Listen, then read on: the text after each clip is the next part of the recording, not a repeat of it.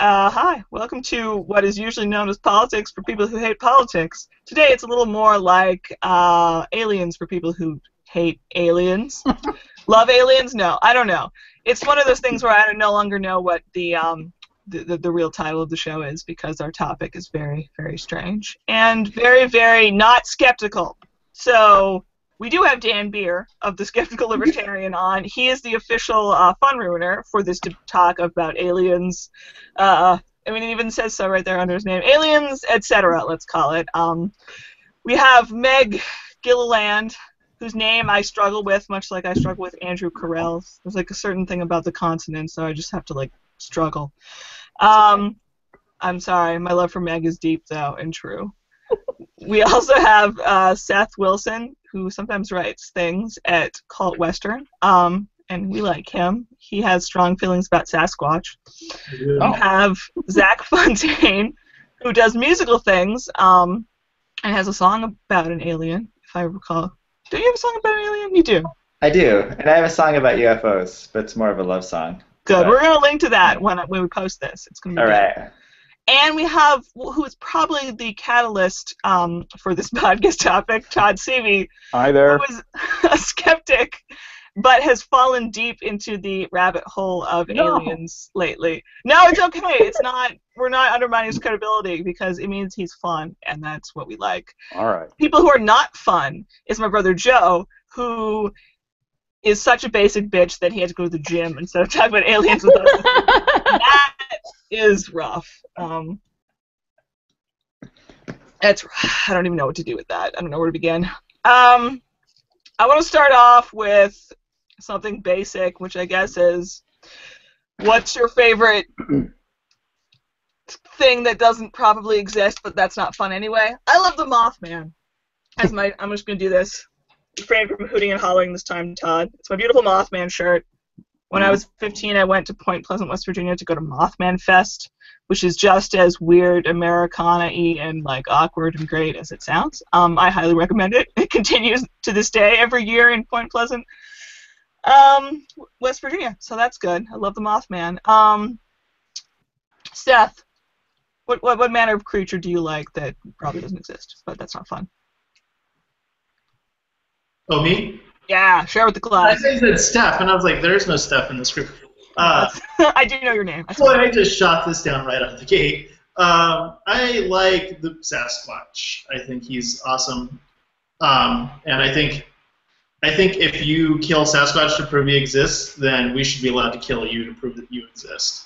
Wow, that's heavy. I mean, you shouldn't kill Sasquatch. But then kill Sasquatch, and we'll leave you alone. All right, let's do, Zach, what creature has captured your heart, or entity? I mean, we'll keep it loose. I always like chupacabras. I thought maybe, very selfless. I'd have one. Yeah. I thought, maybe I'd like tame one, have it as a pet or as a friend someday. It's tough picking a favorite, but I like those. Aliens, of course, can't go wrong. But they exist. Well, that's true. Spoiler alert. That's maybe the next question, Meg.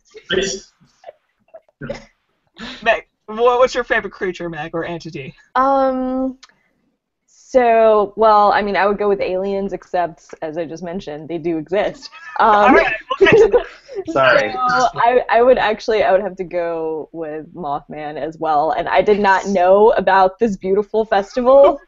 Oh, it's so How good. How did I not know? They should have told you, Meg. They should have. Mothman should have come and told me.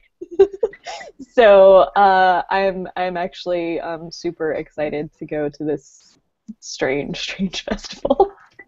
We should go. We're going to. It's absolutely happening. I also 2015 dates have not been announced yet, but I saw. I was like refreshing the website for 5 days. It would literally be the happiest moment of my life if we all just went to Mothman Fest, and then Dan could come along and just ruin everything, and it would be great. And there's a museum. There's a museum too. Like, we could go to the museum at any time. It's open like all the time. It was not open yet when I went there. It was a bit more primitive in my day. Todd, what about you? Are you just going to go with aliens, or you can opine on another favorite if you have one? Well, I just say briefly after 30 years of being a hardcore skeptic who doesn't believe in God, ghosts, psychic powers, horoscopes, telekinesis, any of it.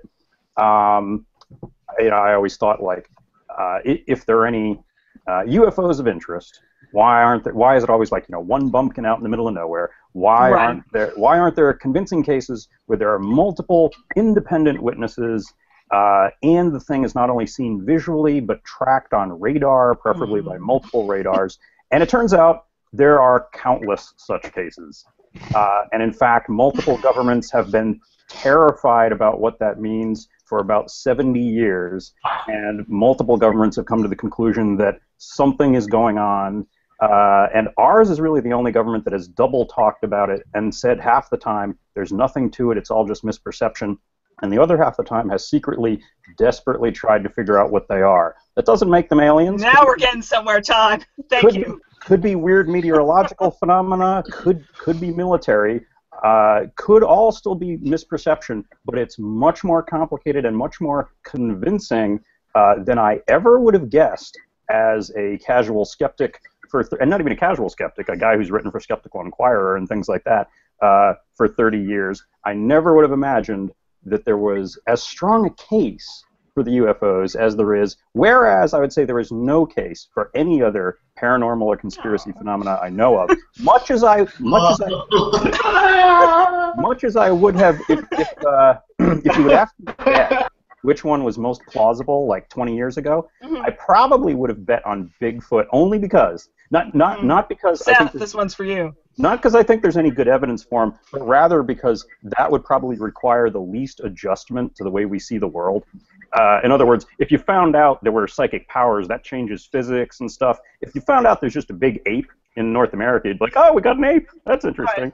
Right. But we probably don't have an ape. Or, the Yeti, though, which is probably even more probable. And Sir Edmund Hillary went to look for it and found nothing. But at least he bothered to look. I mean. And crucially, Spike TV offered, $10 million for finding Bigfoot, and still nobody found it. So by the basic principles of Austrian economics, I think we can, we can pretty much write off Bigfoot now. Going along with what Todd said, I heard something interesting the other day on a podcast that the government put so much time and attention into trying to figure out what exactly is going on with UFOs. We said, like, what if what's going on is so scary and the CIA knows about it, that selling crack to kids and like assassinating like priests is actually the next best option. Like, God!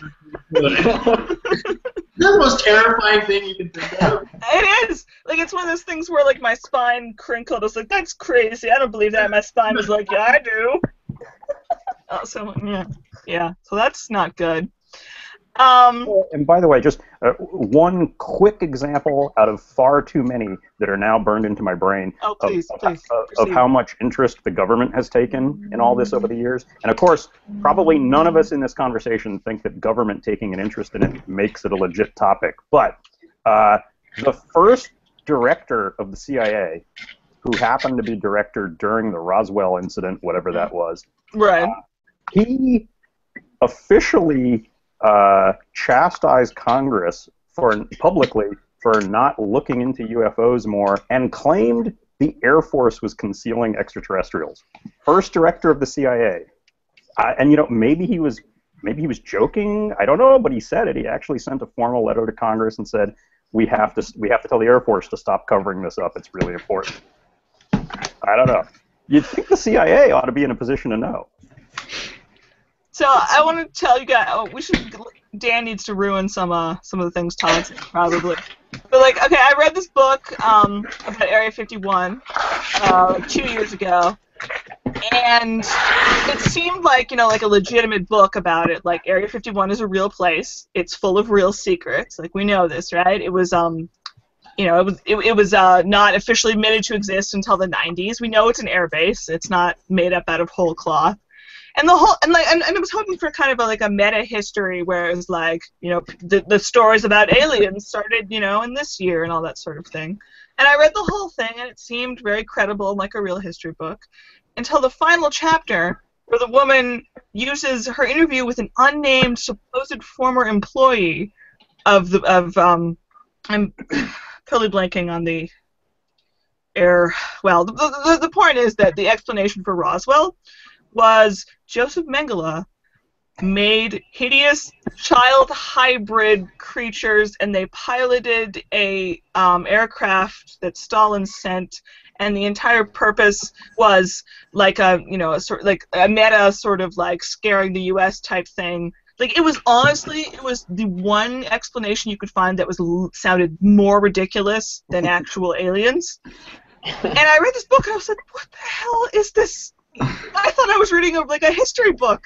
So you don't believe that theory? No! She didn't even write, like, okay, this guy who, professed to work there told me this ridiculous story, look how crazy it is, like, here it is. That would have been okay. She just wrote it down like, well, we've got it, guys, that's it. So sometimes things are more ridiculous than aliens. One interesting thing that reminds me of is that I think all skeptics, in the sense of participation in the so-called skeptics movement, would agree that the gold standard, as it were, is when you've actually got like laboratory evidence, physical evidence, empirical evidence. But it's interesting that as journalists, as I think everybody here is, that a lot of times you have to draw conclusions from what I guess you could loosely call journalistic rather than scientific evidence. Mm-hmm. In the sense that if it's a question not like what's the melting point of gold, but is Russia planning to invade more of Ukraine, a lot of times that's going to be based on bits and pieces of data. So I knew for years as a young skeptic that none of these UFO believers seemed to have any, laboratory evidence or convincing physical samples. It's interesting how good a job some of them have done in the journalistic sense of tracking down through Freedom of Information Act requests and stuff, the documents revealing the government's great interest in this topic. And there are a couple of guys named Carey and Schmidt who wrote a book called Witness to Roswell. They're not as skeptical as they should be, but it is kind of hilarious if you sort of sympathize with zealots and obsessives, how much genuine journalistic effort they went into to track down every living person who could still be around, who would have been a witness to events back in Roswell at the time. And none of it proves there were aliens there, but it does prove that everybody in town thought, or like most of the people in town thought there were while it was going on, including the military base commanders, who in some cases left affidavits that were supposed to be revealed only after their deaths saying, I acted on the belief we were dealing with wreckage from an alien spaceship and believed that, though I did not see them with my own eyes, we were dealing with the disposal of alien bodies at the request of the Pentagon and so forth. Oh, no. The whole town, I mean, it could just show how rumors are run amok in a small town, but the whole town, which was filled with military officials, because it's right next to a military base, it wasn't just a bunch of farmers and yokels in the sticks, basically thought they were dealing with a crashed alien saucer, which is what the first military press release claimed after all, and within a day they backpedaled and said, no, it was a weather balloon, and 50 years later said, we lied about the weather balloon, it was actually a very special spy balloon with a big disc-shaped sonar detector attached to it. I mean, isn't that the most credible explanation, and the fact that eyewitnesses suck and the military personnel aren't magically, I mean, they're not scientists, they're not necessarily much credible. Dan? By the way, if I don't see my face, does that mean I'm not cropping up? You're here. You're here. Oh, okay. You're not. The likelihood of aliens in like a real, like, grown-up and sort of disappointing way, but also comforting because I was really scared of aliens when I was a child. Aww. The possibility of aliens seems unlikely, and we seem to be lacking proof. Well, I mean, the probability that alien life exists somewhere in the universe is, we don't have any idea because we don't actually have any data whether it's likely or not that there are other aliens, but to imagine that the Earth is the only place that has life, you have to imagine that whatever happened here is the only thing in trillions of stars, in hundreds of billions of galaxies, in 13.7 billion years to have ever happened. That's like the most unlikely thing that's ever happened. And I don't think any of the explanations for the origin of life on Earth suggest that it's that unlikely. So I think there are probably other, life forms out there, other civilizations, but I think it's very interesting that we only start talking about aliens once our own race is now actually able to travel into space, and we start thinking about other planets, and then all of these, UFO reports, like, we know that there are other things that exist, like airplanes and weather balloons and swamp gas and whatever else you want to, and hallucinations. I mean, like 90% of the UFO reports in New Jersey are, I swear to God, the result of people getting drunk outside the Air Force Base in the woods out there. I know, because, I've done that. So. Did you see aliens? I mean, we know that alcohol is a thing that exists, and we know that people are not reliable witnesses. And so I think it would just be a big coincidence. Like, I'm not saying that aliens couldn't visit Earth, like we don't know about the possible technology of traveling between stars or whatever, but it would be amazing if they came to Earth just now. Like, the Earth is like 4.5 billion years old. Like, isn't it more likely that sometime in the last 4.5 billion years they came here and it was a barren rock and there was nothing interesting, and then they're like, oh, this sucks, and then they left. No. Dan, I really feel like you've never watched Ancient Aliens. It's a great Aliens. Oh my God! No, I have watched the Ancient Astronauts.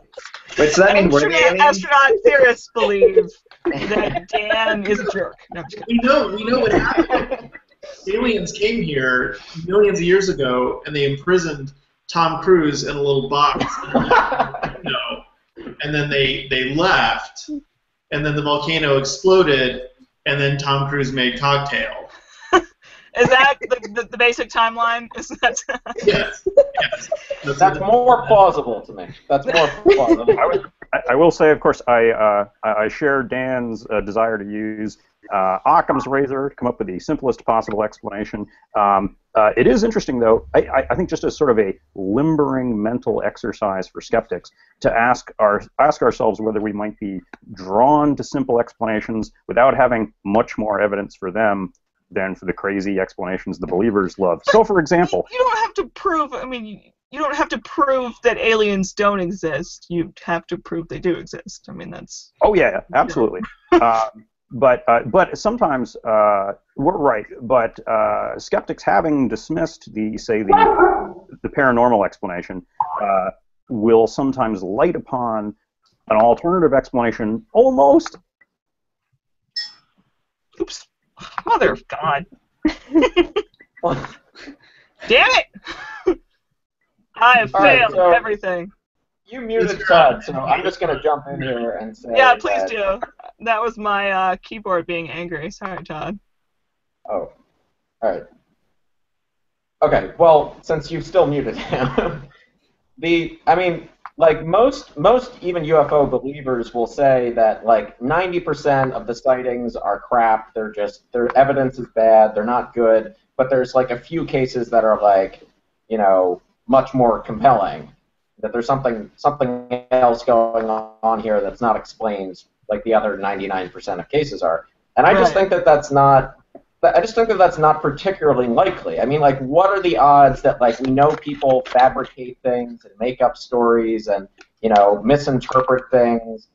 Like, what are they, like, and the fact that the government is interested in this is just proof that the government is composed of the same idiots that everyone else is. And people who are paranoid about... Yeah, I mean, people who are like fucking Dennis Kucinich thinks he saw an alien spacecraft.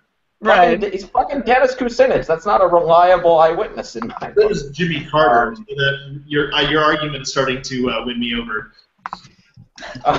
Well, plus, like, I think people are gonna see that stuff if they look for it. I mean, I love, like, looking at the stars and looking, like, in a dark sky, and I see, like, weird stuff move around and, like, zip around in ways that are, that are different than, like, seeing a plane or anything. But I think it's whether you see that and think, oh, that looks neat, or whether you are obsessed with finding a UFO and think that's what it is. So I think there's definitely a lot of bias in the in the eyewitness sense. I mean, like, here's the problem, which is that if you want to say that a new species exists, you have to have a type specimen. You have to have a body. And you can say that the government is covering it up, and Bigfoots are really scarce, or aliens are like their bodies evaporate when they die or something. But that's just a special pleading. Like at some point, you actually have to have a crashed spaceship and a dead body, and saying, look, this is a new species, and here's the proof, and here's the evidence. And I think that the fact that we've never had that means that I think in a philosophical sense, that is not an accurate understanding of how skepticism works. And one of the reasons I wish skeptics would talk about this more is that I don't think they've thought through their epistemology as carefully as they think they have. So, for instance, they'll have a tendency to say, we can't say aliens exist as long as there's some other more down-to-earth explanation like ball lightning. But there's not that much evidence for ball lightning. There's more evidence for aliens than there is for ball lightning in some important sense. So at some point, you do have to ask, how much subjective wiggle room have the skeptics left themselves to pick the explanations they find more comforting because they're not as weird? So you can't just make stuff up like, oh, I think it was the Intergalactic Federation and their ghosts and so forth. But just because you can think of some earthly explanation doesn't necessarily mean it's all that plausible. Just to give you one example, for the giant silent hovering triangles that have been seen with great frequency by multiple witnesses and tracked on radar all over the Earth. The official British Ministry of Defense explanation at one point, this is the best they could come up with, was maybe there are spontaneously occurring electrical balls of plasma that tend to shape themselves into geometric patterns like triangles and then hover in relation to Earth's magnetic field without moving at all, and induce hallucinations because of their electromagnetic field that cause people to think they saw other details of the craft, such as metal and so forth. That was like their official explanation. And again, I'm not saying all skeptics endorse that, but it's a reminder of how, in the desperation to come up with a less weird explanation, you can turn into a crank, which is different from like an outright believer, in that you keep trying desperately to come up with some simpler explanation that may, without you realizing it, be more complicated than the most obvious one. I don't know. Sure, but I just don't think that aliens are intergalactic, travelers from space who are very cagey about ever being seen or photographed or, meeting any people in public in broad daylight. Like, I just don't see that as ever being the most likely explanation. So, like, I'm not saying that, like, any of these, like earthly explanations where you just sort of ad hoc come up with something that, like, crazy explanations, you're right. Like, I don't have an explanation. I'm not saying I can explain every UFO sighting, but they are UFO sightings. Right. They're They technically do exist. Unidentified doesn't make them aliens. Yep. Oh, yeah, and I'm not saying it does either. I will say, I think also skeptics have had a tendency, myself included, I suppose, when I was younger, to make up, without quite realizing it, things that are almost iron laws of low alien probability. So they used to say things like, it's very implausible aliens would go across many, many light years to get here and then just buzz a farm and go away. That seems implausible. But actually, if they do the sort of things we do, like send out cheap unmanned probes, maybe that's not so implausible. Maybe the last thing they would do is send a diplomatic delegation or declare war against some insect-like petty species. But they might send out some cheap probes. Maybe we have been cheaply probed for decades. I'm just saying, cheap. This is all assuming that creatures from far, far away from some completely different culture would have anything close to reasoning like ours. Like, we can't. If something's truly alien, then I don't believe aliens exist. But if something truly was alien, we would probably have no yardstick by which to measure their intentions or the way that they reason things. Especially if they had sensory capabilities we didn't have, like they could see the electromagnetic spectrum or something. There's no way we could know what their reasoning would be. Yeah. Okay. Sorry, tangent. No, that was good. That was not a tangent. Yeah, that was directly related to the alien discussion at hand. So one last example, if I could, of how the temptation to create a simpler narrative might lead us to hastily latch onto one. I was starting to say that in the past decade, these hovering triangles have been more commonly reported than the old flying saucers. So an obvious, tempting explanation there is, oh, people are seeing stealth aircraft, which tend to be like big and black and triangular. Right. Except, even though that seems like an obvious correlation, if you start digging into it, the triangle sightings were occurring at least as early as the 1960s, when we didn't have the black triangular military craft we have now. And it looks like there's some sightings that sound almost exactly the same all the way back to the 30s, which doesn't prove there are aliens, but it is a reminder that like the first normal mundane explanation you think of may not cover all cases either. And by the way, even though I have not turned so against my skeptical roots. And by the way, methodologically, I would say I'm still a skeptic, regardless of whether there turns out to be a Bigfoot or a ghost or whatever. I would still be skeptical. I would just say, oh, there's new data. But anyway, I have not turned so unskeptical as to even canvass my Facebook friends about whether they have any paranormal beliefs or have seen UFOs. However, at parties and a few political gatherings, I have chatted about how this topic's a little more complicated than I thought it was with a few small groups of people. So maybe I've asked like 30 people whether they think there's anything to it. And I now know that although, as far as I know, I have never met anyone who saw a flying saucer, I've got 5 acquaintances out of that tiny sample alone who say they have seen the massive hovering silent triangles, which inclines me to think that while they may not be aliens, they exist, which is itself a little odd and unsettling. And at least 3 of these people are fairly well-known political writers, who I won't name because they might be embarrassed. But Nice. them. And they were not all of the same political faction or smoking the same substances or anything. I think that's interesting, which you mentioned about the way the black triangles sort of look like are sort of stealth aircraft, but that there's sightings that go back to 30s, because before, like, the 30s and the 18th century, we had the great airship craze. Right. I was going to say, 19th century. Which kind of was like, are we seeing sort of secret technology, or is this just the human mind sort of projecting these sort of ideas we have onto things?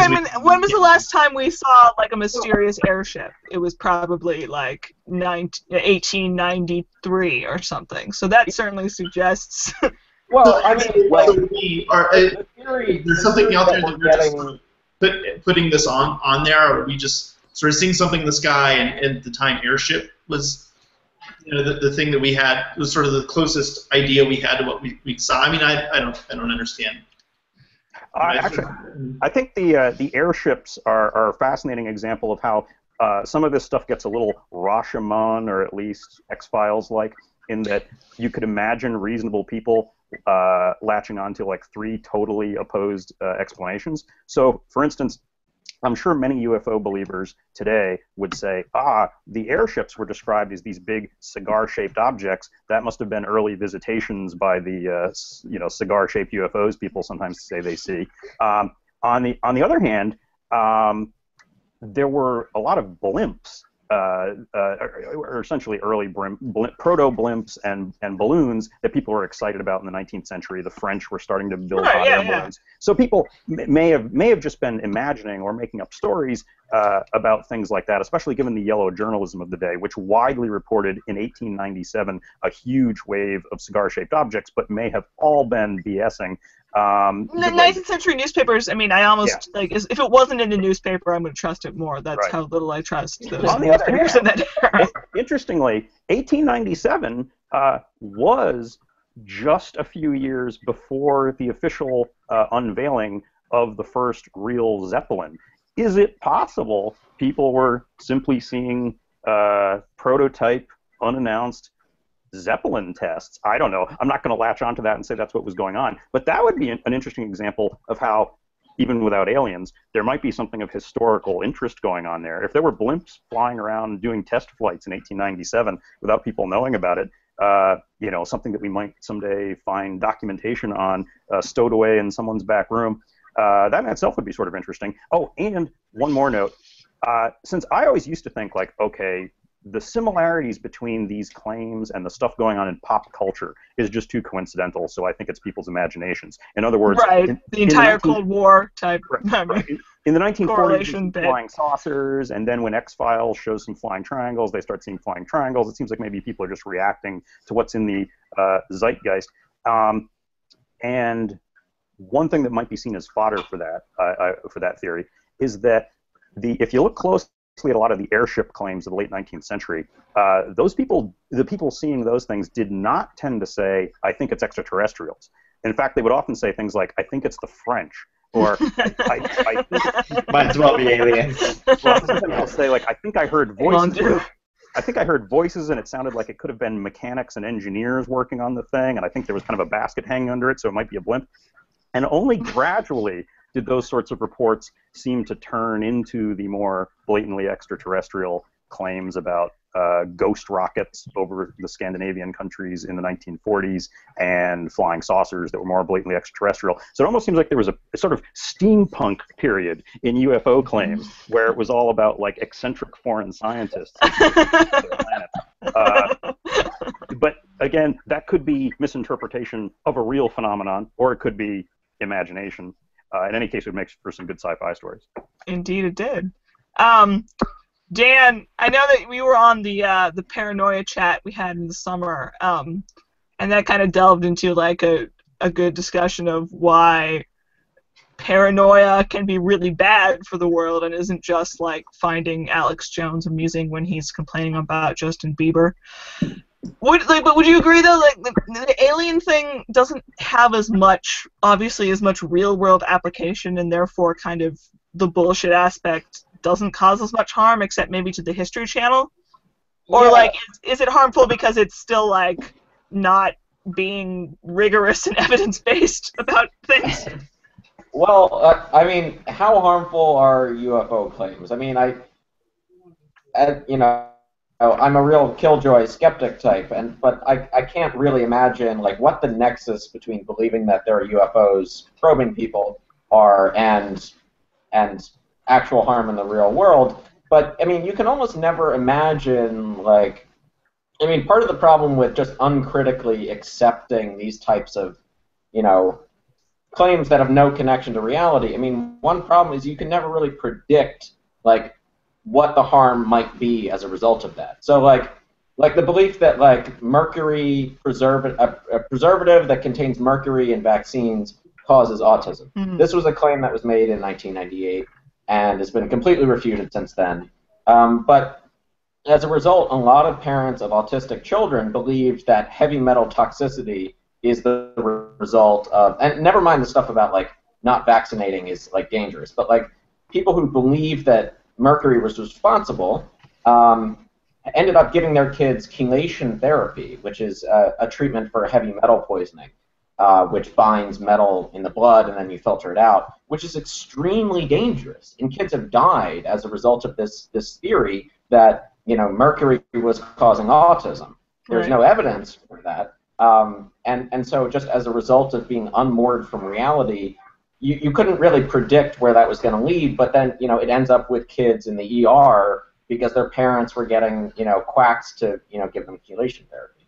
So I don't know of any instances of, like, people trying to cut, alien probes out of their body, but, like, it's hard to, it's just, you can't predict where an irrational belief might take you. I don't think that aliens are a really big deal. I would write about them a lot more if I thought that belief in aliens was like causing huge problems. But I really think that like anti-vaccine propaganda is more concerning. Well, it's much more earthbound. I mean, by definition, it's hard to be. If there's any harm associated with a belief in aliens or UFOs or something, it would be on the behalf of the state. Investigating and trying to prepare for the eventuality of aliens showing up with less than friendly intentions. But I mean, what doesn't encourage paranoia on behalf of the state, right? I mean, right. I think if Bigfoot was a little bit more credible, we would probably have like automated turrets in the forest looking. Paranoia about communists people who see communists everywhere are, we're much more of a threat to our society than people who saw aliens everywhere. I will say, though, that there is something to be said for avoiding baseless fear, even if it has no other consequences besides the fear. I mean, especially for kids. I mean, if you're 8 years old and you have to spend every night frightened of ghosts, that's a real cost, and I don't mean to dismiss that. If there are children out there who are now afraid they're going to be abducted and probed, and in fact there's no good evidence for any sort of odd things in the sky, that is a tragic net loss. Oh, and I should say I have never heard anything remotely convincing along the lines of an abduction story or anything like that. And in general would be very skeptical of any story that starts out in the middle of the night. I woke up and something really bizarre happened. Then I went back to sleep like it never happened almost. That's usually and I think Todd does make a good point about how irrational fear is always a cost, and that we shouldn't discount it. But I believe that the history of alien mythology and alien visitation, I believe that it started out as aliens were these benevolent people coming to save us from ourselves, from our warmongering and our nuclear weapons, and they started out as these benevolent forces who were coming to Earth to show us a better way to live. Sort of messianic figures coming down. It started when, though? I mean, because the earliest concrete, War of the Worlds is the late 19th century. I don't really...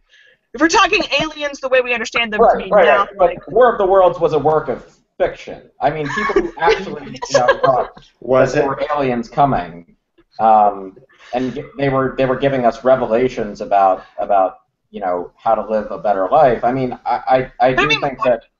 I'm not trying to be pedantic, but do you mean aliens as we would kind of understand them now, or vaguely spiritual higher beings type things? I mean, you could probably. Well, I think that it's kind of hard to tell the difference. At some point, a sufficiently advanced intelligence is indistinguishable from God.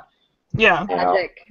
And the current conception of alien invaders kind of evolved gradually over time, so it's hard to pinpoint the first time someone claimed to have seen an alien. If you go back, because if you go back far enough, you've got sky gods and gremlins and things, and then if you get to the 18th or 19th century, you start to get stories about sky vehicles coming down and odd people who still seem human coming out and discoursing about their weird homelands, but it's not blatantly Martian. So the whole idea kind of evolved over time. I love Men in Black, who are always supposed to look human, but they're not wearing their human suit very well. Mothman Prophecies is all about that. Just they're humans, but they got an uncanny valley vibe, and they think pens are really funny, and they're just not quite right. Sorry, I like Men in Black. They're fun. Oh, in much the same way that I learned some interesting real things about the CIA from looking into this bizarre topic, and some interesting things about Zeppelins, I did learn something from Bigfoot, I suppose. So I don't think there's any evidence there's a Bigfoot, but as with so many other things in life, the believers were trying to come up with some plausible explanations and theories for how this thing got in the Pacific Northwest, and that's how I learned that it appears there really was, as recently as about 500,000 years ago, a giant 8-foot-tall orangutan living in Eastern Asia called Gigantopithecus blacki. So one of the theories was that either some of the Gigantopithecus might have made it across the land bridge in the woods, or, and this is the really creepy theory, maybe it interbred with humans, because orangutans are known to be attracted to and even on occasion sexually assault human females. So then the theory was, my gosh, Bigfoot is a half orangutan living in the woods. Probably, totally false, but I learned about the orangutans. It's good to learn these things, I feel like. I think only a weird Yale CIA guy would read that half orangutan person in the woods. Yes, that sounds really good. That's the kind of weirdness that you can only get in the CIA. Okay, here's the point where this is no longer a legitimate segue, but I'm going to tell you guys about how much I love 14 Times magazine, because it's not that 14 Times magazine is remotely skeptically minded, but it has, their articles tend to have this presentation of sort of this is what some people said, and occasionally just like weird folklore shit that's obviously supposed to be like, this is, folklore. But there's something about the relaxed attitude that doesn't have like the frantic Alex Jones or the frantic, bright yellow type on a black background type thing, where it's like I almost believe them more because they're kind of like, oh, this is like fun, and this is sort of, in its place. And I don't know, like skepticism is good, but like I want to be able to appreciate 14 Times magazine without feeling like I'm like causing harm to the entire world with my, I don't know. And I think 14 Times does come close in a way to agnosticism, which has its uses. And by that I don't mean the like strict definition of agnosticism where you say, oh, we just can't know about these things. I think that's an unproductive attitude. But both some skeptics and maybe all religious believers would do well to get more comfortable with uncertainty. So if you're dealing with some complex phenomenon and you admit you don't have all the data, it might be okay to say, I don't know, maybe we need some more investigation. And the 14 Times attitude, at its best, approximates that. Whereas, some jerk skeptics, from the skeptical movement, can get in the habit of just thinking of like, there's a checklist of stuff that doesn't exist that's totally insane nonsense, and there's a checklist of stuff that does exist, and that's all been shown in a lab, and I don't really want to hear about in-between cases because it makes me uncomfortable.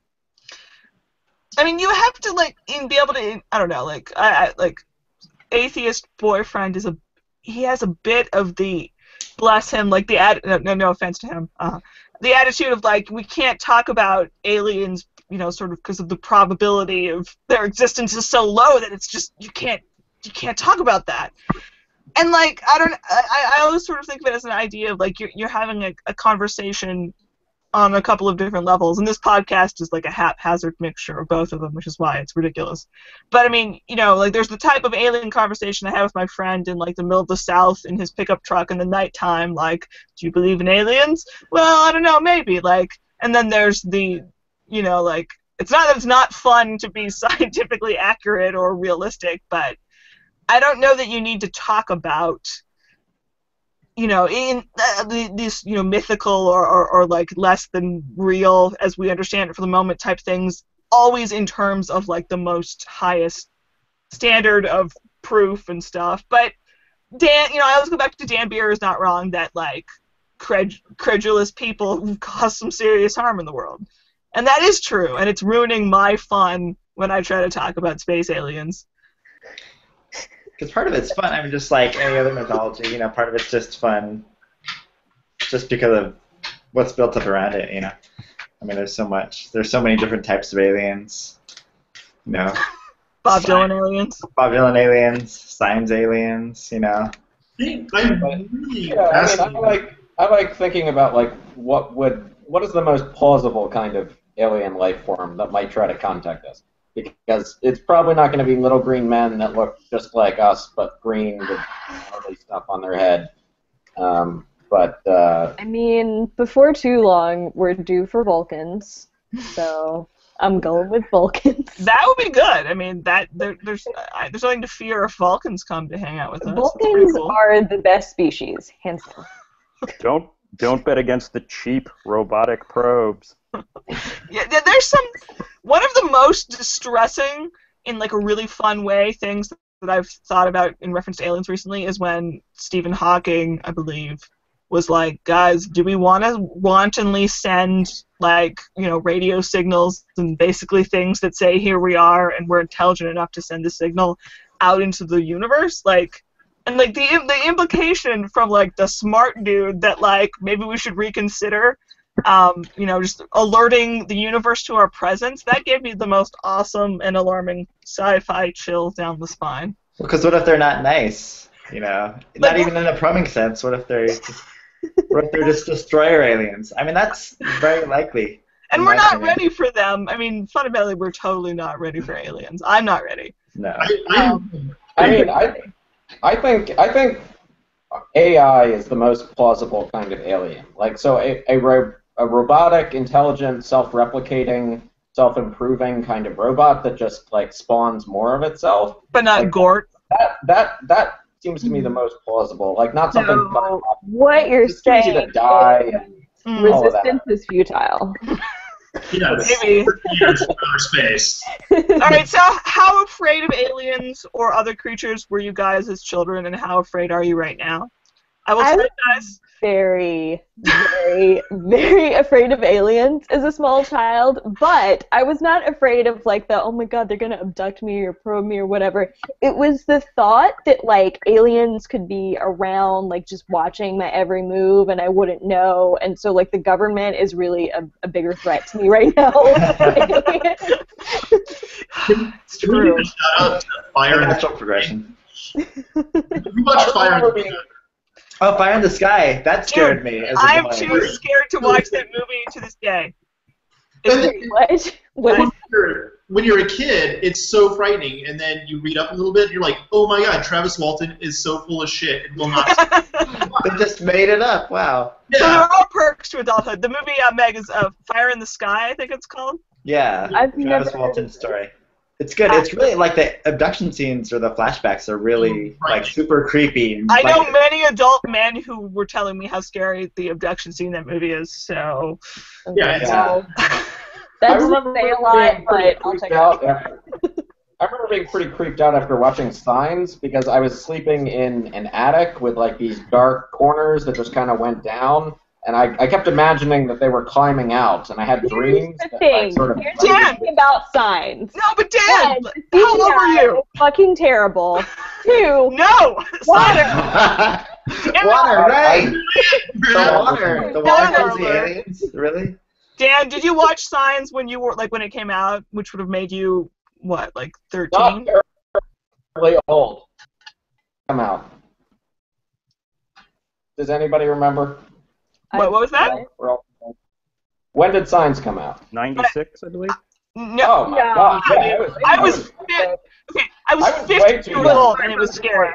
The whole point of it being really embarrassing that I found Signs so scary was that I saw it in 2002. theaters, and I was 15, which is kind of old. Okay. Lucy, Yeah, Lucy, that is embarrassing. You should be embarrassed. I wasn't scared by the movie. I wasn't scared at the movie. I was scared later at night because I was dreaming and I imagined that aliens were crawling up the walls to get me. Okay, the atmosphere of that movie is fantastic. Like, just ignore the ending if you must, but the atmosphere, the building atmosphere is so awesome, and now I love that movie. So, I take it back. Like, the movie was really good, other than the horrible part. But then you realize like these aliens came all the way to Earth 2002. to harvest us, Came out in 2002. and they're allergic to water or whatever. Spoiler. Sorry. Like, really? maybe Like, it's those aliens are dumb. dumb. What if it's something? It's pretty stupid. Maybe for it's maybe it's a chemicals in the water. It's 2/3 Right. in water. Ah. it was so good. It was What if so it's like good. minerals and shit then- in the water Water. or something? Yeah, it could be. I think you like discovered M. Night's big twist for that movie. That's Like he's just been waiting years for someone to figure that out. the whole like aliens are allergic to Earth thing is just like the easiest cop out of like we can't figure out how to get rid of these aliens. Like this is like the War of the Worlds shit. Well, They just at all least die. Wells was the first to do it, as far as I know. Right, I mean, yeah, and it was good once, 'cause that was cool, and then everyone else And was it had like, colonization sort of. I mean, he was in the Anti-Imperialist League. There were some obvious, like, look what we've done, look what could be done to us type things, which, you know.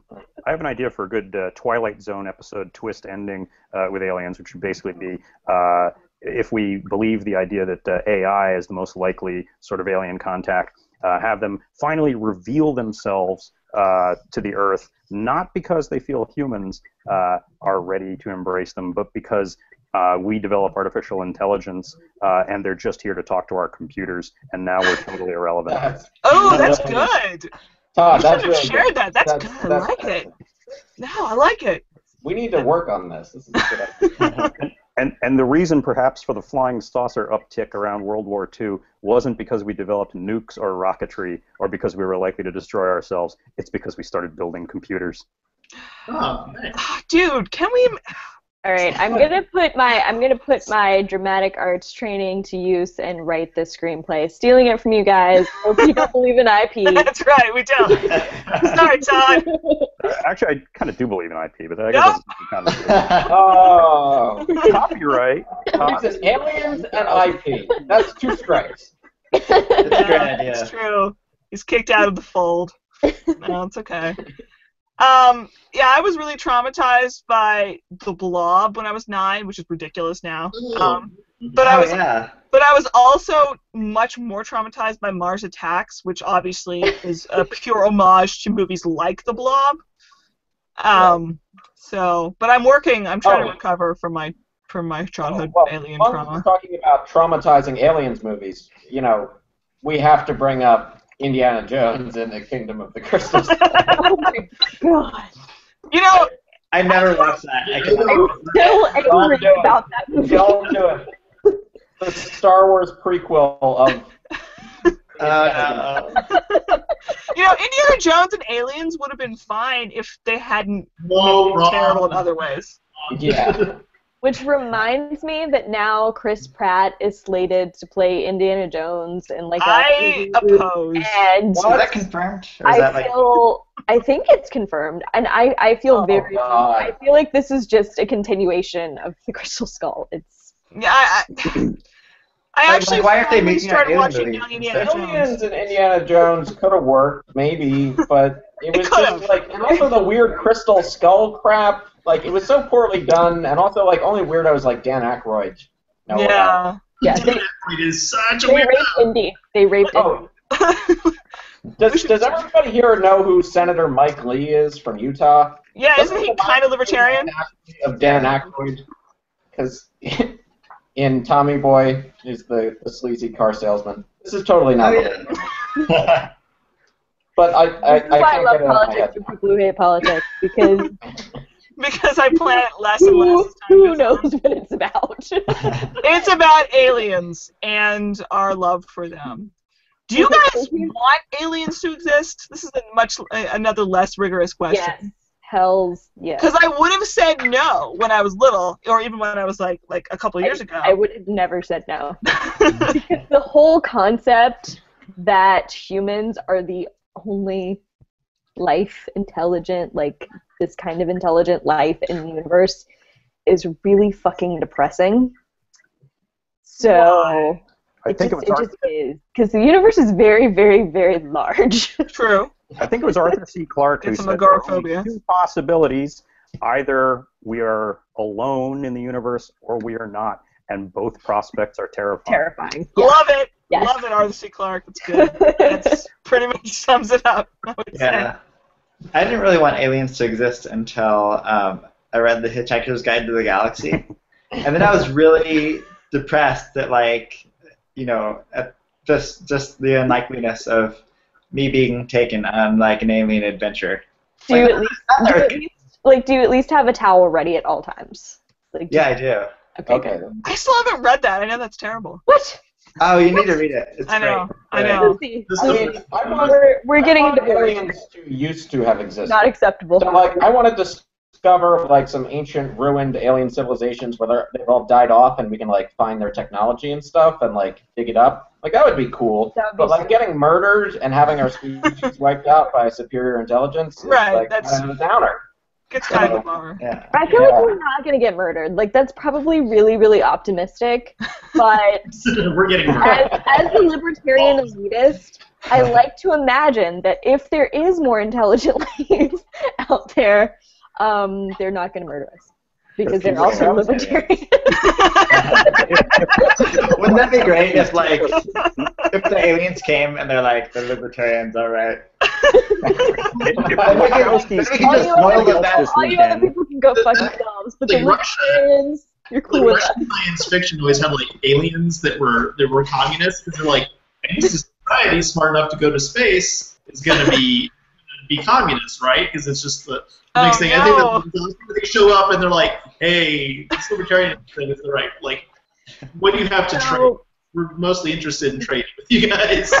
Yeah. Carl Sagan would have been so disappointed.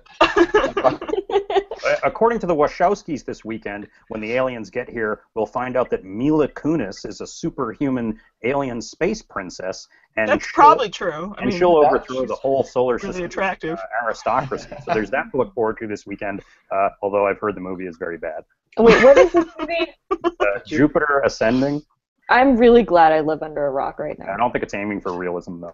No, realism is Okay. usually overrated. So here are a couple of important questions. They're not really that important, but they're important to me. Please proceed.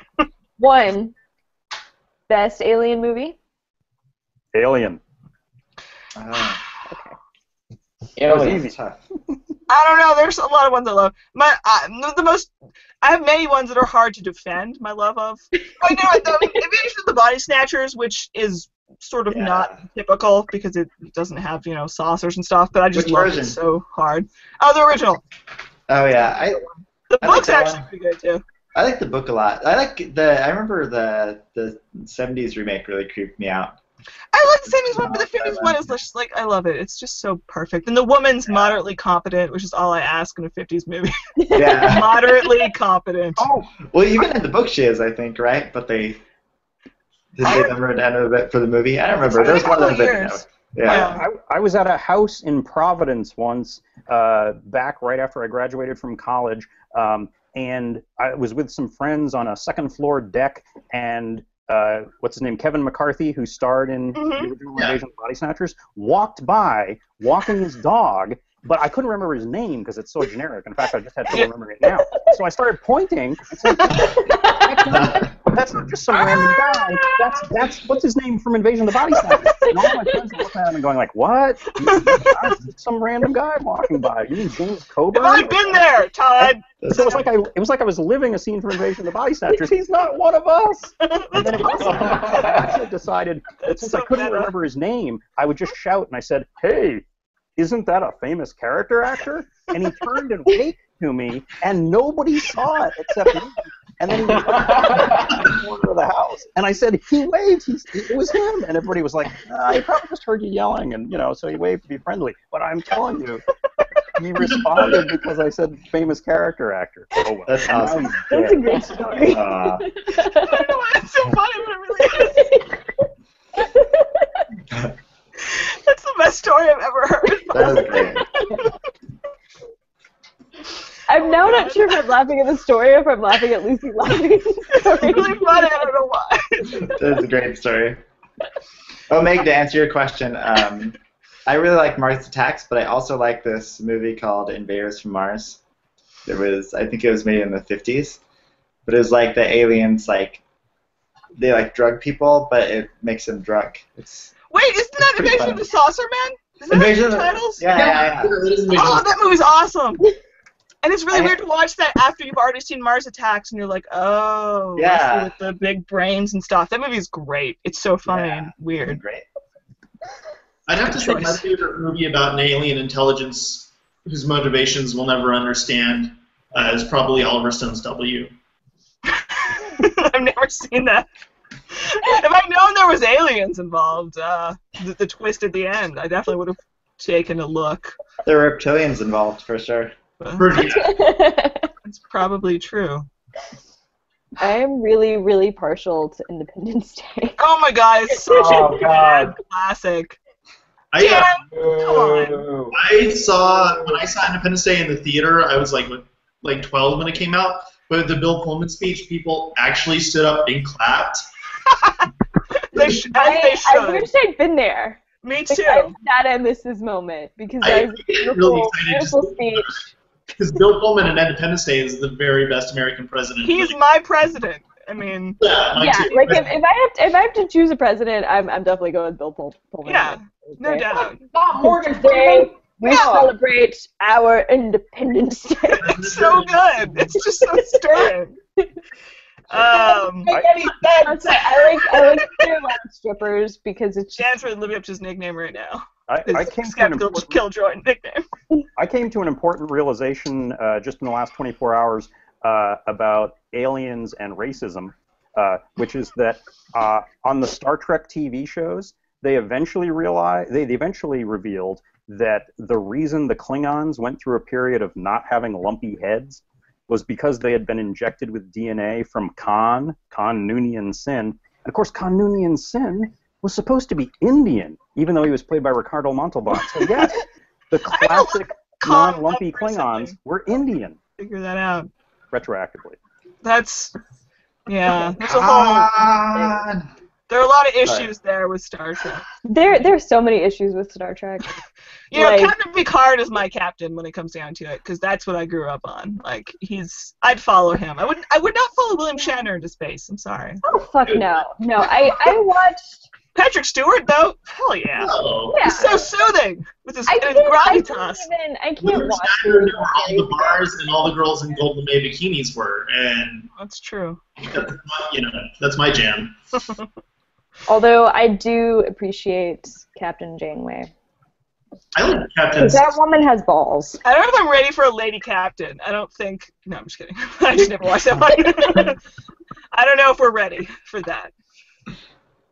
Oh, by the way, it occurs to me that although Mila Kunis may not herself believe in aliens like the ones she'll be fighting this weekend, her co-star Laura Prepon from that 70s show is a Scientologist. Yeah, Hollywood is it's rampant there. Weird. Speaking of weirdo hotties, there's oh my god, what's her name? Symmetrical face Transformers babe.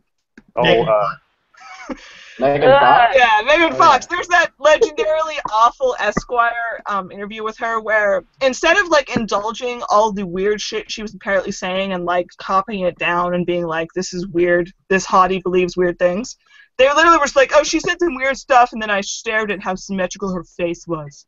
And then, like, I wrote a poem about the symmetry of her face. It was just a wasted interview in Esquire. It's like the epitome of why Esquire is terrible. Now I can never write for them. They got it right. I don't get Megan Fox. I just don't get it. Her face is very symmetrical, and she believes weird things. That's all you need to know. Okay. Oh, speaking of aliens movies, Dan? the Tom Cruise movie recently, I forget what it's called, but it was entertaining, and it had aliens in it and time travel. Was that the time, the repeating time one? It was. Yeah, it's like Groundhog Day, but with aliens. It wasn't bad. I liked it. Tried to watch it, kept buffering, so we had to keep watching parts of it over and over again. Which was very ironic, but I didn't get to watch it, so it was kind of annoying. Oh, Attack the Block. That's a good alien movie. Oh my god, I just watched that. It was amazing. Sorry. It was so good. Fantastic. Oh my god, it was about so many things. Class and race and aliens and judging people. Attack the Block. Oh my god, it was so good. You know, on the briefly noted topic of beautiful actresses who probably shouldn't be asked their views, I think it's kind of amusing that young Amber Heard, who was a self-proclaimed atheist and objectivist, and who many people labeled a lesbian when she proudly came out at a GLAAD awards ceremony, is this weekend marrying Johnny Depp on his remote private island. So the lesbian. Is she to blame for the decline of Johnny Depp in later years? The inequality of. I think it's a little too. Yeah, he was declining long before. Maybe she just wants access to an endless supply of scarves and hats. I would borrow some of those. That's true. It's a good point. And his, eyeliner. So. Yeah. I mean, like both the Tim Burton and the Johnny Depp of Ed Wood. I would like to go back to that, but in later years, there's been some decline from both of them. Speaking of Ed Wood, I think Plan 9 from Outer Space actually gets a bad rap. I mean, it's awful, but a lot of times people refer to it as the worst movie ever. Nothing that amazing could be that. Yeah, there's far worse stuff like Frankenstein Island. And I'm with Jesse Walker also on Glen or Glenda. Like that is actually the movie is officially turns into genius experimental film that's also really entertaining as opposed to being the worst. It like evolved into something beautiful and almost enlightened, all things considered. Sort of like Amber Heard's film Drive Angry 3D. Probably not though. More like Tommy Wiseau's The Room. What was that? Oh, yeah, I've never seen The Room. That's another one on my list. I need to see that. Yeah, I went to an IHS seminar and I watched it 4 times. So never again. I guess. I'm still pretty scarred from it. So. There's an award-winning Harold Pinter play called The Room. They should and they did a video production of it with Annie Lennox and Donald Sutherland. I think they should, or Donald Pleasance, sorry. They should do a double feature of those. Be like a Nobel Prize-winning writer. I'd go see it. And then the more recent Room. Donald Sutherland just makes me think about how I'm still bitter about the movie adaptation of The Puppet Masters. Oh, yeah. That was such a crime against That book is timeline. amazing. I love that book. Yeah. And the lady is so kick-ass, and then they make a movie in the 90s where she's like a scientist but doesn't do anything. And that's actually what I was thinking of. Yeah. It's so wrong. Did you ever see Mothman Prophecies movie? It physically gave me a headache. Like, it's something about the soundtrack or something. I couldn't sit through it. But There's nothing to it, I think, at the end of the day, but I really like the atmosphere of the Mothman Prophecies. There's nothing to it. But it has. What are you saying? Well, at the end of the day, it's a bit flimsy, let's say, like Flimsy? a moth, perhaps. But it's still so good though, because it has this horrible fluorescent light, sort of vaguely sickening quality to it in a really good way, which is apparently why you stopped watching it, because I mean, I think I really like his, John Keel's explanation for UFOs and weirdness is maybe there's this component to reality that we'll never be able to understand. That's kind of unknowable and weird and sort of threatening. Yeah. Which, I mean, when I think unknowable and weird and kind of threatening, I naturally go straight to Richard Gere, but it's true. He is that. John Keel signed my copy of the Mothman Prophecies, but he signed it to Susie because he was old, and I was like, all right, fair enough, close enough. So, but he spelled it weird too. Never mind. Rest in peace, John Keel. It's fine. Rest in weirdness, yeah. Yeah. The Mothman Prophecies scared the ever-loving hell out of me as a child. That was seriously the scariest movie. It's weird. I was traumatized more by trailers for it, but when I finally watched it, it was at 3 p.m. in a really well-lit room, so I was okay. But I remember being in Salt Lake City visiting my sister, and the trailers were on TV. Experience it. It was just, it was really. There wasn't I think the fact that there wasn't quite enough substance to the film somehow made it creepier to me. Yeah. I am a sucker for really good atmosphere. I had so many questions. It was just very, very creepy. I'm really I'm expecting to turn around and see some weird entity in the window behind me at any moment. Yeah, no. Don't turn around. It's definitely there. Do not look behind you. Yeah, I still, it was only in the last year that I started watching all of the X-Files episodes, as opposed to the ones that had nothing to do with either ghosts or aliens, which, as you can imagine, probably limited my choices in viewing a little bit. I watched it when I was little. I remember Sunday nights, you watch The Simpsons and you watch King of the Hill and you watch the X-Files, except if the alien component was going to be really overt, then you didn't watch the X-Files and you had to hide away instead.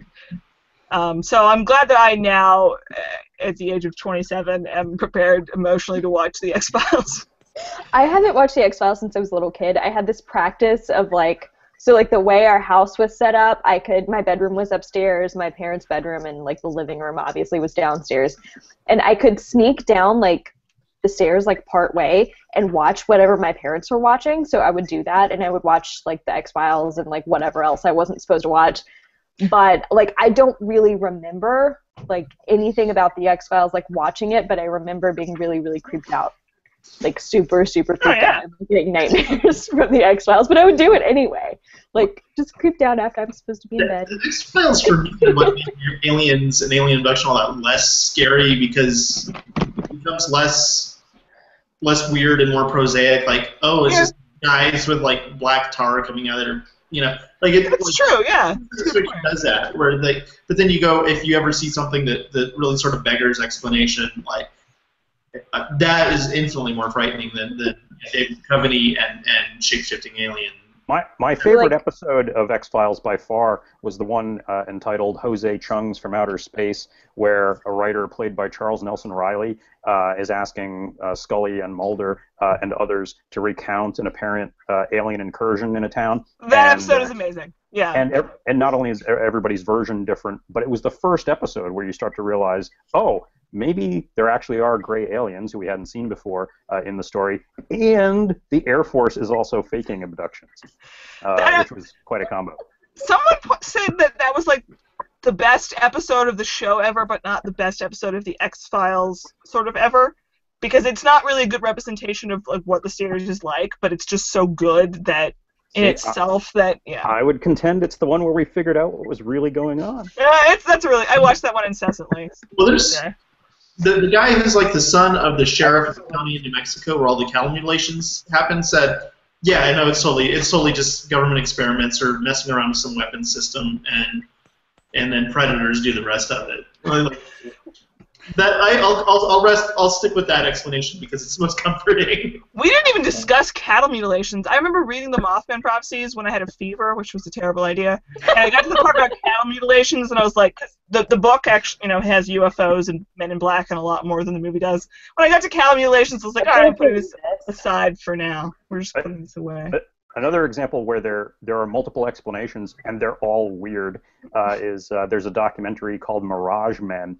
That's almost entirely about a man who used to work for the government, and it appears, although he could be still lying, that his job was actually to stoke the paranoia of believers in UFOs because the government was interested in seeing whether these people were likely to try sneaking onto military bases. So they and occasionally would rather have those people obsessed with flying saucers than obsessed with real military flights. And eventually he, rather famously, drove one guy insane, and he had like a complete paranoid schizophrenic breakdown and thought he was in contact with aliens. Oh, God. That's not good. And then to add to the weirdness, add to the layers, after this whole like 90-minute documentary about how it was his job as a government worker to basically drive people nuts, but how there was nothing to the alien claims he was feeding them, at the very end, they ask him, so how did you get into this line of work? And he basically says, well, when I was a young man in the Air Force, they showed us a film of the actual aliens. and so I was fascinated from that point on with the UFO community. Now, most likely he's still lying. That guy's an asshole. Does it count as giving away the twist ending if it's a documentary? But it was a disturbing moment for the film anyway. And by the way, speaking of multiple narratives, I know a guy whose family is from Roswell, and he claims that like everybody there knows it's true. Like he says his father grew up knowing all these old people who said it's true, but the military said they're really gonna screw with us if we tell the truth. So everybody just has to keep their mouths shut.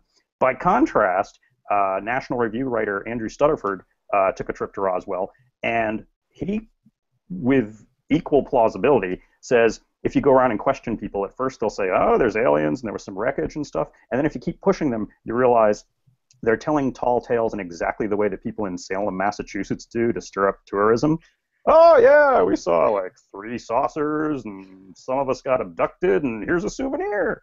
So. See, I love that, because I want to go to Roswell at some point just because obviously the Americana aspect to that story is great. Lucy, I feel like what happened. Yes. At some point in the future, maybe like next summer or something, we should do like a road trip where we go like all over the U.S. That sounds so beautiful. I would love to do that. I want to go look at the scary signs surrounding Area 51 that tell me how I can't trespass. Also, let me just say that Dan Bier says he had to go, but I would like to think that we drove him away with our credulity. We did. Like he can't deal with it. He really can't. Going back to Roswell real quick, the UFO, the 4th of July weekend of the UFO Festival, which is a whole lot of fun. Willie Nelson used to play there. That's awesome. Reasons to go. But yeah, we should all totally go to Roswell next summer. That's my new dream. Oh my God. Do you see 6 Days in Roswell? No. It's on Hulu. I don't know if it's on regular Hulu or if you have to have Hulu Plus. but it's about this guy. I can't remember his name, but he's from Minnesota, and he wants to be abducted by aliens, I guess. Oh, Richard Kronfeld.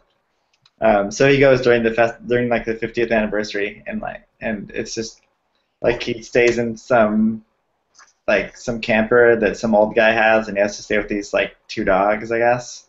I know what I'm doing later tonight. Yeah, and he, I didn't watch the whole thing, but he like talks. Yeah, he interviews all these like alien people dressed as aliens, alien lovers. There's a musical. They have a little excerpt from it. I don't know if it's still going. I don't know if it'll be there this summer, but I know that Dan Bier is not like a robot, like I was teasing him with him being the killjoy of this chat, but like fundamentally, human nature, like human society, and like all of the ridiculous stories that we tell, and like what we swear happened in the sky last night, like the world might be better if people realized like what proof actually means, but like it's just so much bullshit. Is just so much fun.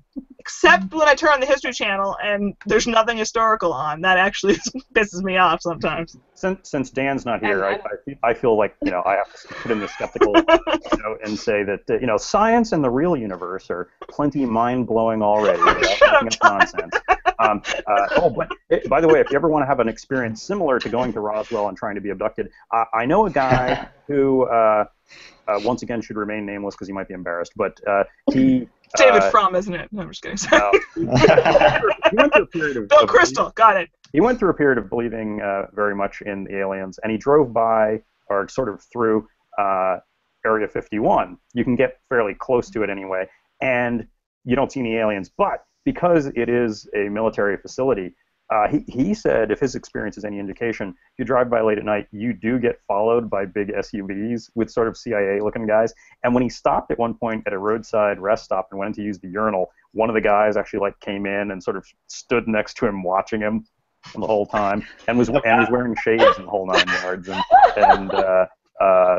So they'll throw you out. I want to do this so badly. I mean, like I totally buy that. Urinal bit, like I'm good without that part. Yeah.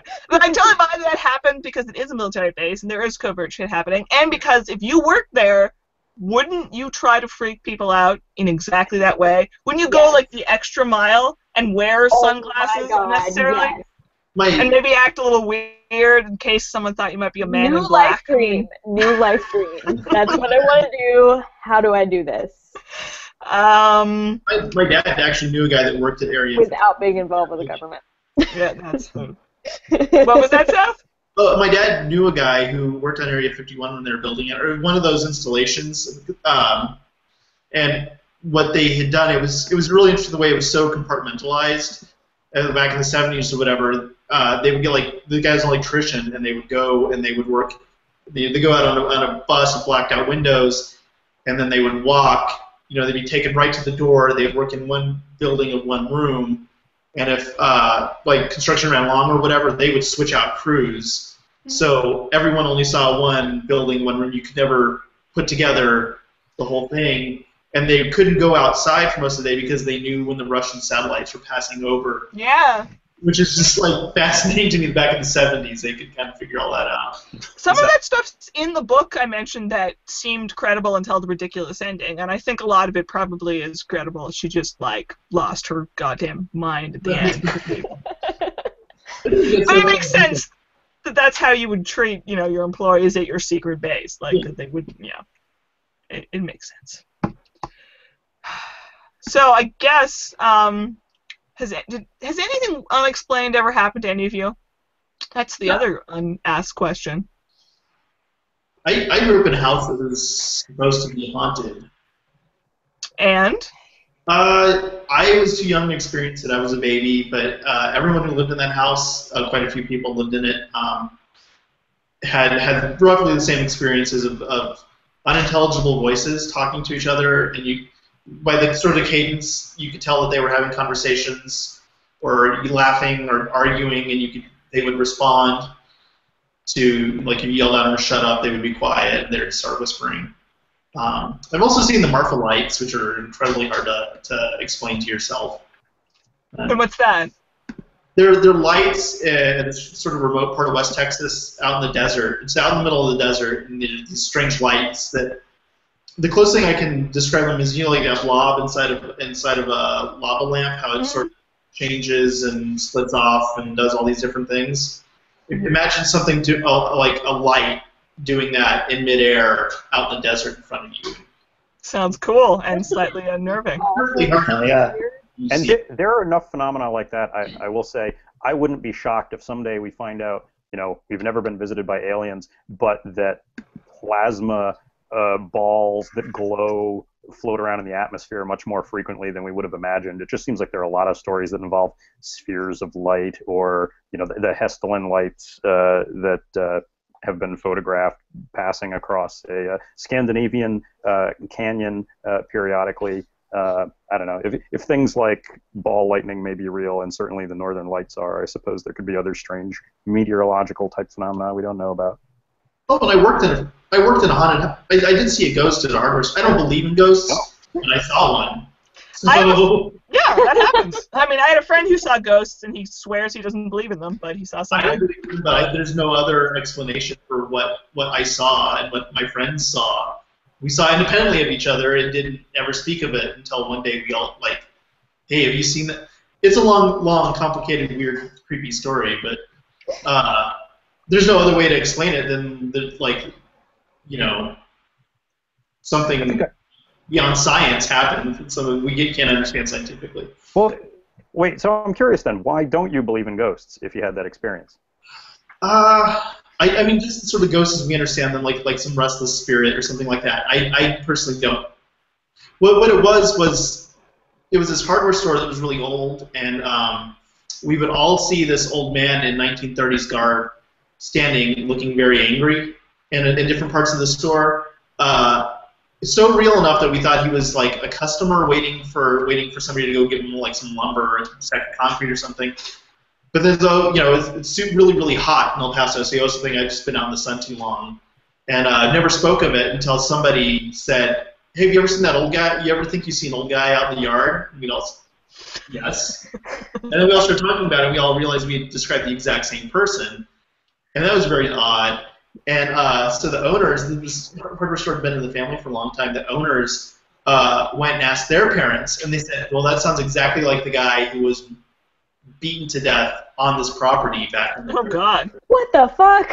Yeah, I don't believe, that doesn't make any sense. But to get even creepier, this is, 15, 20 years later since I worked there, there's a woman who works there now and has a son who's autistic. And he has kind of, things that go along with that, and sometimes he has some trouble with public spaces and things like that. And he'd gotten in there a couple of times and was absolutely frightened. He kept staring at something right behind her. She's a cashier, right behind where she stands at the register. And he would just kind of shut down. He was over, and they finally got him calmed down and figured out what was going on. And she had no idea, but no one had ever told her about it. But he said, there's a man wearing farmer clothes standing behind you, and he's very angry. Oh, dear. I can't explain any of that, but I still don't believe in ghosts. So. Something, though. That's... I would just say that I haven't seen anything scary because for most of my life I really didn't want to see anything scary, and but I think that if I asked my sister what she believes she's seen, I would probably be unable to sleep tonight. What was that, Meg?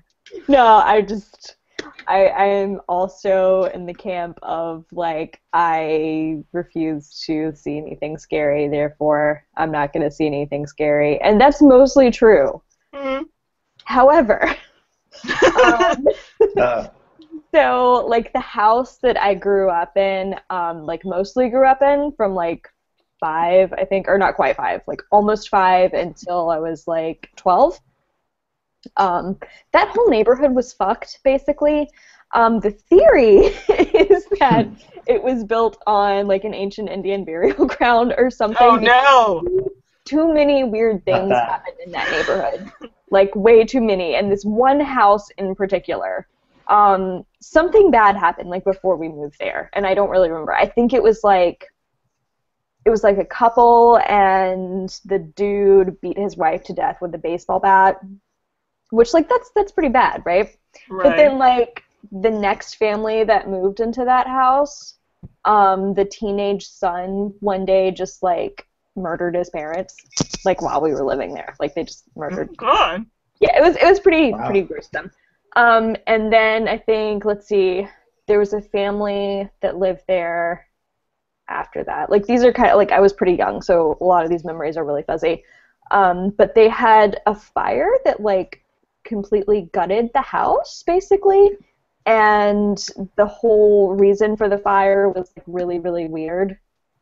These are like terrible details that I don't remember, but like a lot of weird and bad stuff happened in that house in particular. Yeah. Then like an addition onto the neighborhood, like adding more houses and stuff, the construction crew was like complaining about, I'm not kidding, complaining about power tools not plugged up, turning on, and going off with them. Like, I'm not kidding. I wish I were kidding, but I'm not.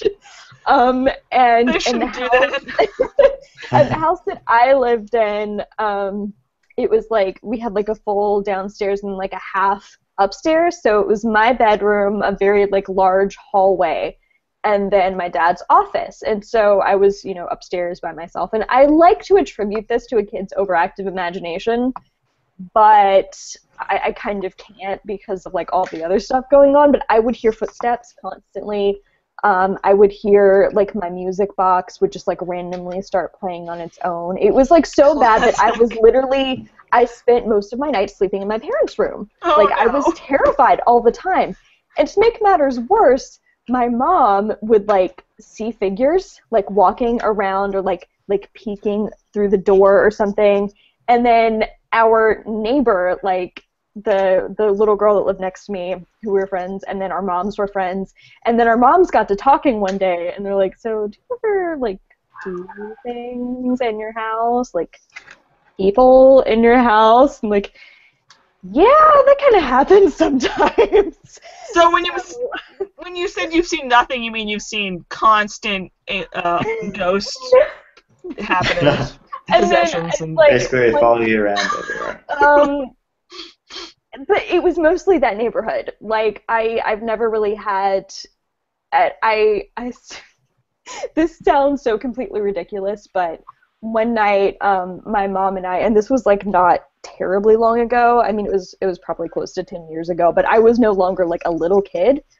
My mom and I were just kind of driving around our hometown talking, and we went through the old neighborhood, and we saw at the same time, because we both kind of like looked at each other and like, wait, did you see that? It was like this dog that was like in a yard and then just vanished.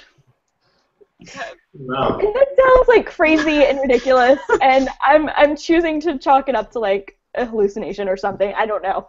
But it was weird and creepy, and I like to not think about those things or that neighborhood. Like there was something wrong with that neighborhood. Yeah, I'm not going to that neighborhood. I'll give you that. I would recommend not doing that. There's something wrong there. One time, my mom and I thought we were having a hallucination about a raccoon, but it was actually just a real raccoon climbing on our cereal shelves. So that's good. You know, I stared at it for like 5 seconds. I was like, Mom, and she literally didn't see it because it was so inexplicable to have a raccoon climbing on the cereal shelves. So it's like I thought I was hallucinating for like a really like palpable 10 seconds. I'm like, oh, Mom, do you see that? Or yeah. That's my paranormal experience. A raccoon that was actually there. So I think my favorite like paranormal story though is so I've always really enjoyed going to Colonial Williamsburg. Mm-hmm. And there's this one house. I can't remember the name of the family now. I'm related to them somehow though. The Peyton Randolph house. I'm related to his wife. Mm. Somehow. I'm like a descendant or something. I don't remember. But so the Peyton Randolph house is like this really like big brick red house in Colonial Williamsburg. And for some reason, like, we didn't like tour that house until I was older, like after I was married. And so I'd always been creeped out by it. I wasn't sure why, but it just like gave me really bad vibes. And I didn't really know anything about it. Like, I just didn't learn anything about this particular house or that family or whatever. But then one of the more recent times I went to Colonial Williamsburg with my family, like, we found out that's like the most haunted house in Colonial Williamsburg. But one of the stories that they tell, and of course I don't know if this is true or anything, but one of the stories that they tell about that house, kind of reluctantly, is that one of the security guards, it was like a big dude, very skeptical dude, like doesn't believe in this bullshit, went on one of like his nightly rounds or whatever to the house, and he was like going down into the basement, and something happened, and he quit his job. He immediately quit his job and refuses to talk about what happened.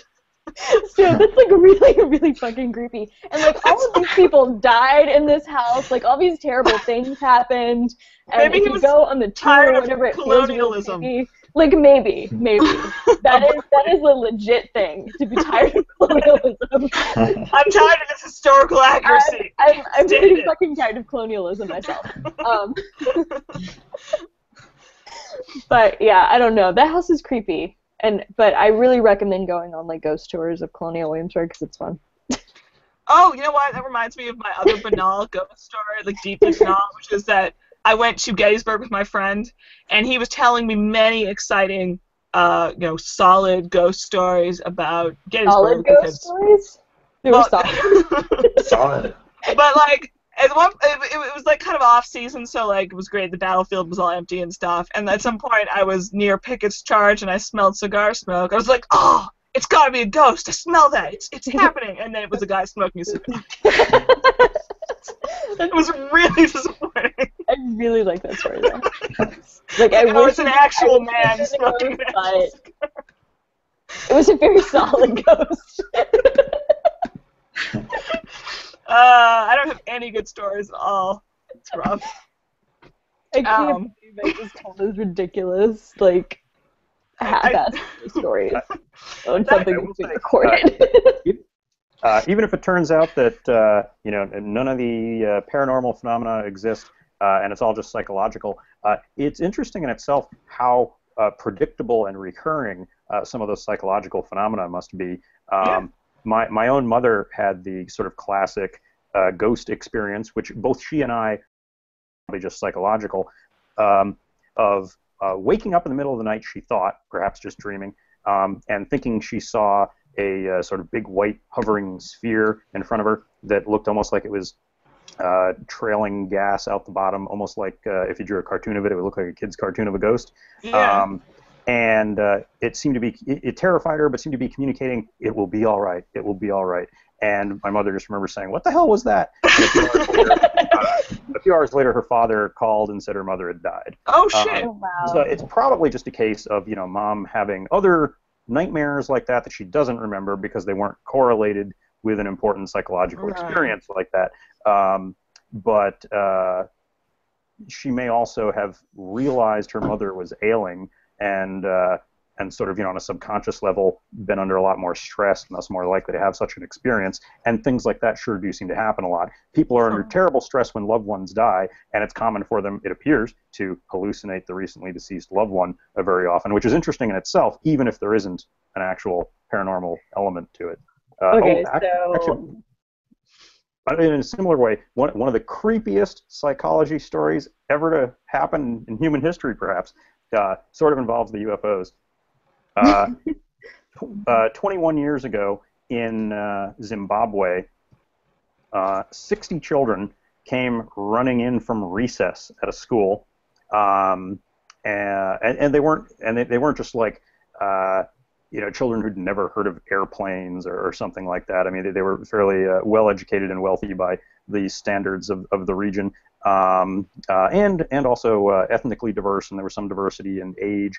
They came running in from recess and said, this hovering disc-like craft just landed outside, and a little man in what looks like a black jumpsuit came out and was watching us with huge eyes, and was surrounded by these other smaller craft. And the kids urged the teachers to come out and look at this thing, huge numbers of the kids, and the teachers all thought it's some game they're playing, ignore it.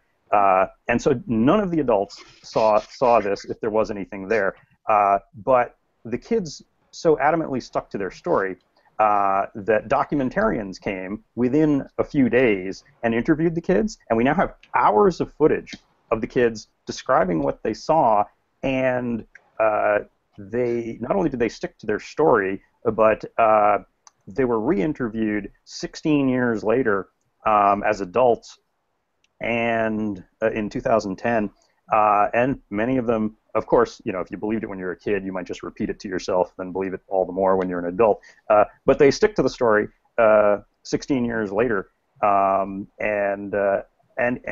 even express the kinds of doubt and uncertainty you would expect from people who actually had some sort of experience. So, like, some of them will say, "I try not to think about it, but I suppose if there were one day I could revisit to figure out what actually happened, it would be that one." And then there are others who say, I think it was aliens, and I hope they come back. I'd be delighted to talk to them.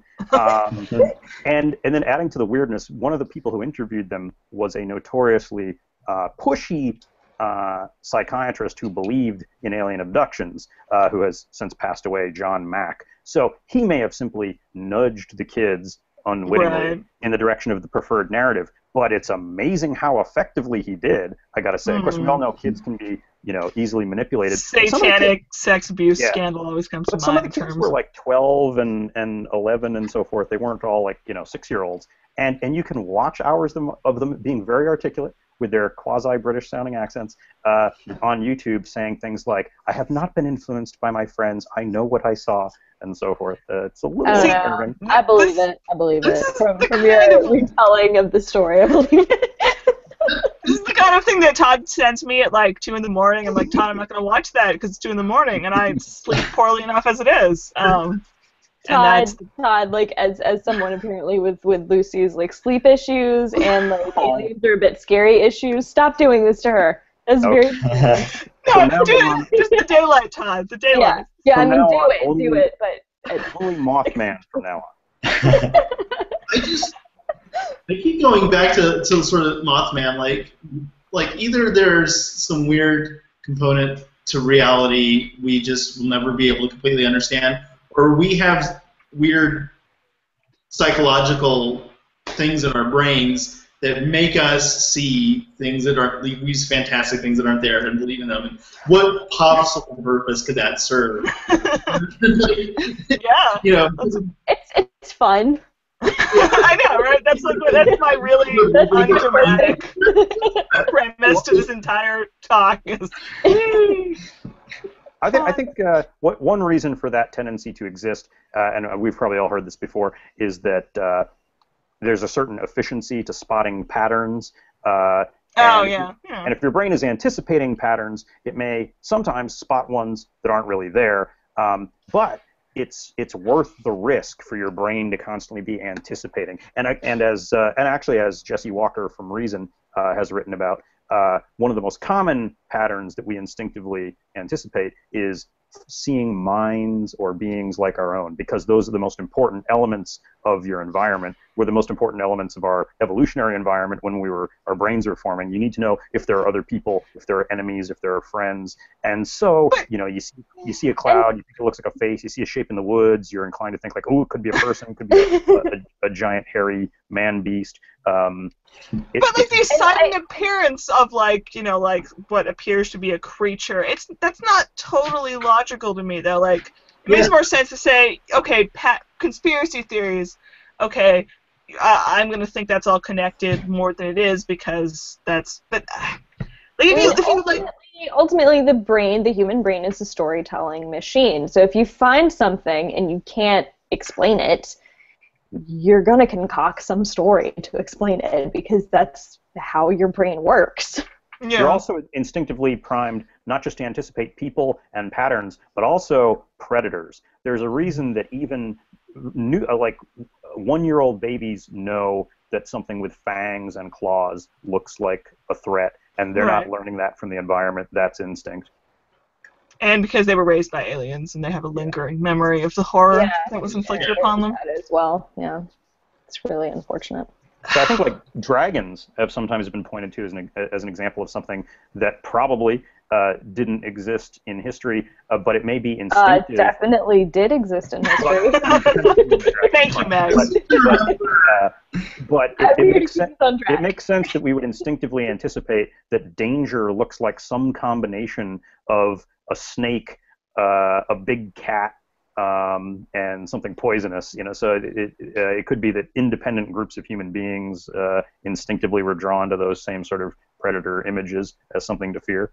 I seem to remember reading, I think it was in 14 Times, that like Switzerland doesn't have as many UFO sightings as most industrialized nations do, but they have like an abnormally high record of dragon sightings. That's where dragons are from. So. Also Iceland. So I feel that Iceland is the best country in the world because the majority of their citizens believe that elves exist. Yeah. I think that's just a beautiful thing. They plan around, like, that rock belongs to elves. They have to build a road around it. That is so ridiculous and gorgeous, and they're just a beautiful people. Well, Bjork does exist. Also, Bjork is an elf. An independent confirmation of the existence of Bjork. Yonsei of Sigur Rós is also definitely an elf man. Why does the view of Lucy's room look scarier now? Because my computer was dying, and I thought we should wrap this up, but I also need to charge my computer. And also because... Also, Lucy Steigerwald is an alien, in case you guys didn't know. I mean, it says so on her lower third, or whatever the hell it's called. Or no, this is a good ending. I should have planned it like this, but I didn't. My computer was just going to die any second, and that would have been a really inauspicious ending to our journey together. Guys, as much as this is beautiful, I should probably wrap this up in an official sense. Though we should have ended with, I don't know, Buddy Holly being an alien, or Elvis being an alien, or whichever rock stars are secretly aliens. Because he looks like Buddy Holly. He's an alien. It's true. That explains a lot. Do we have any final words on space aliens or other important entities? I will say the two guys that wrote the book Witness to Roswell claim that on May 5th they will unveil photographs that it sounds like they actually did find in a shoebox from 1947 or thereabouts, owned by a couple of rich, well-connected people, a lawyer and a geophysicist, that they've had dated and authenticated as real Kodak paper stock from back in the day, that look for all the world like they're photos of the Roswell aliens being dissected. I'm so ready, Todd. I'm in my bunker. May 5th, they're going to do a press conference. Lucy, like, go ahead, like, schedule a special episode. What if they disappear before then? May 5th is a long time away. Like, a lot of... Why May 5th, actually? Yeah, like, why are we waiting this long? Cinco de Mayo. It's the day after Star Wars Day? I don't know. Avengers Age of Ultron. Oh, yeah. There we go. Building the hype. Well, you know what? We'll probably need to have a podcast when that auspicious day comes. Let me wrap this up officially, because good God. Thanks to Dan Bier, who left, our resident killjoy, who we love very much. Thanks to Meg, and thanks to Seth and Zach, and thanks to Todd Seavey, the catalyst for all of this madness. I will link to all y'all's important websites when I put this up. That's not a good idea. Thank you, Lucy. Guys! Keep watching The Skis, as Leonard Nimoy said in The Simpsons. Or no, you guys. The truth is out there. Yes, it is. It really is.